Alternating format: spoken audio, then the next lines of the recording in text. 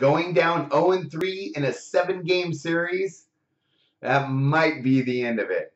And I'm going to back the Boston Celtics tonight to avoid just that when they take on the Cleveland Cavaliers. Should be a really fun game and a really good matchup. Let's recap the first two games real fast. First game, up and down affair. Both teams feeling each other out, pushing tempo. They averaged 45% from the field, both teams combined, and 38% from beyond the arc. Cleveland shot over 40% from beyond the arc. They can be devastating from distance at home. I'll get back to that in just a second. Second game, some defensive changes were made on both ends. We saw the percentages go down. Teams combined shot for 41% and only 26% from beyond the arc. This next game might be somewhere in between. It's going to be really interesting how Boston matches up with Cleveland. The line, Cleveland -4 right now.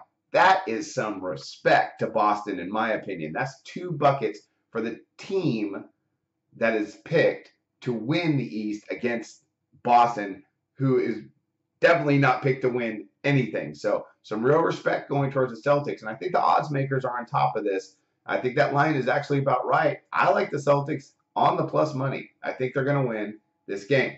Okay, some more statistics. Cleveland, like I mentioned, at home, on the road, different. At home, they shoot about 47% from the field. On the road, about 45%. Here's the big difference. From beyond the arc, they shoot 38.6%. On the road, they shoot 34.6%. And that's good news for Boston because in the league this year, in the NBA, they are ranked 4th in defending from beyond the arc.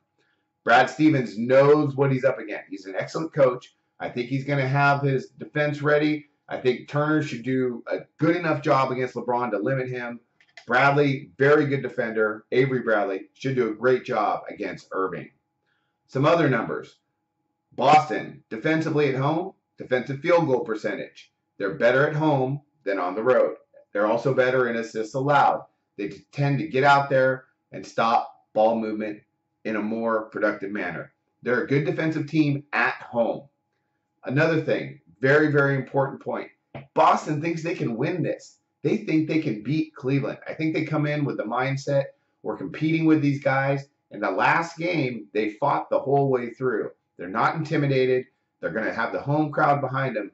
And I think that confidence and Brad Stevens embracing that underdog role he does so well is going to get them to win.